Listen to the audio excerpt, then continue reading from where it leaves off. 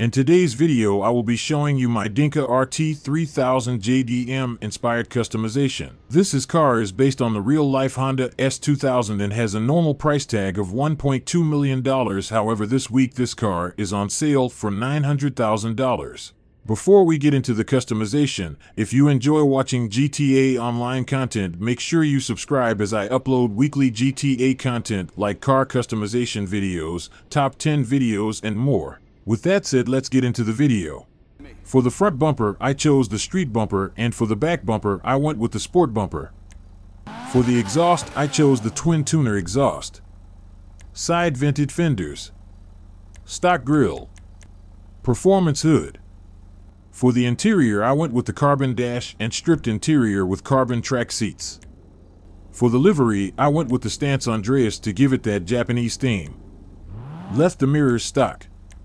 For the primary and secondary color, I went with shafter purple. Really think this color suits this car. The trim color is black. For the roof, I went with the Dinka Roadster. Carbon splitters. Low spoiler. Primary sun strips. Competition suspension. And finally, for the wheels, I went with the Street Cosmo Mark III. Overall, I really like this car. I would recommend picking this car this week as it's on sale and only costs $900K, which is very cheap nowadays in GTA Online. Top speed for this car when fully upgraded is 120 miles per hour, which makes it the 6th fastest tuner car in the game.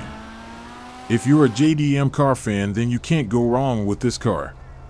Anyway, I hope you've enjoyed this video, and if you have, subscribe as I'm trying to reach my goal of 100 subs. I'll come by later to pick it up. See you in the next one. Peace.